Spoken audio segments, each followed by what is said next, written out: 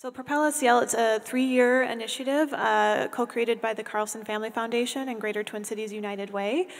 We wanted to build understanding around where the field was, the out-of-school time and mentoring fields around social-emotional learning, and provide some professional development opportunities for youth workers and mentors in the field. So we used community engagement meetings, some key informant interviews, and we have a 25-member advisory council, which Jonathan from Generation Next is on, amongst some others of you in the room, to be utilized to inform priorities, SEL skills, and how can we best use that information to create a meaningful professional development experience. So the initiative started out with asking 5 questions, and those 5 questions were: 1, should our field even become more intentional in supporting the SEL learning of youth and the ways of adults to work to develop SEL skills and attitudes? 2, how intentional should the field be in supporting SEL? 3, should we prioritize a set of SEL skills that our field, youth workers, and programs intentionally support? If so, what SEL skills should the field focus? And lastly, number 5, how should we support youth programs and practitioners in improving SEL outcomes for their youth in the program? So those were the 5 questions we set out to ask. Along with those, we had some starting values and assumptions that we wanted to test and be explicit about. I think some of these will be familiar from Dale's presentation. But we wanted to recognize that everyone had a role in supporting and developing SEL skills with young people. So this includes parents, coaches, teachers, youth workers, mentors. This particular initiative is focused specifically on youth workers and mentors in the field.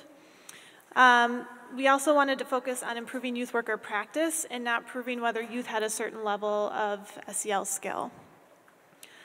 We again wanted to understand and acknowledge that cultural and contextual factors are essential when practicing SEL and developing professional development around it.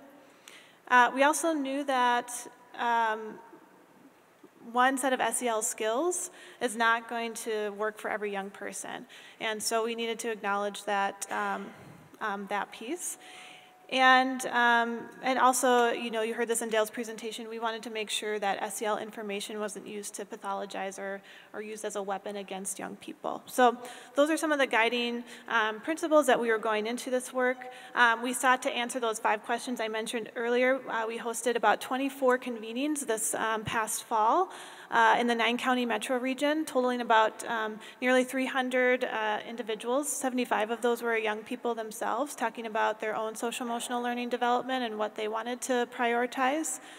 And after those, some initial analysis, so we're still doing some deep looking into the themes that came out of that. There was general agreement that we wanted to build intentionality of SEL into programming. And there's some general agreement to prioritize, mainly for some of the reasons Dale mentioned, that there's, 32 frameworks you mentioned?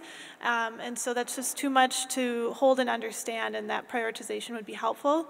But also countering that with, if we narrow that too much, that it can become not inclusive and can also become high stakes.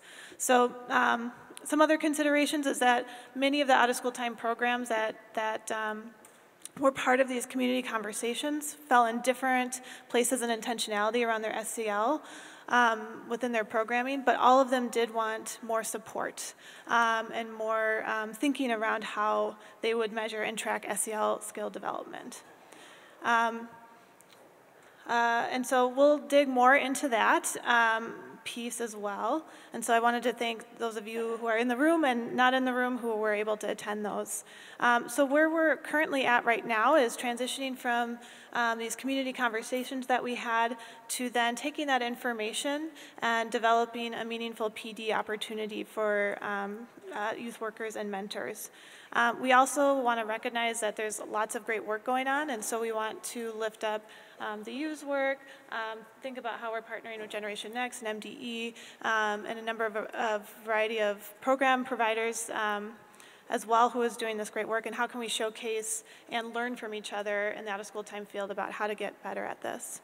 So this has been an adaptive process, so I don't know what this PD experience will look like right now, but we do plan to host a convening later this spring to share the deeper analysis that came from these community conversations and share more about what that PD process will look like. So, and then our long game is really to be intentional about how this PD experience for youth workers and mentors can live with our city, regional, statewide networks so that this can live beyond just this 3-year initiative.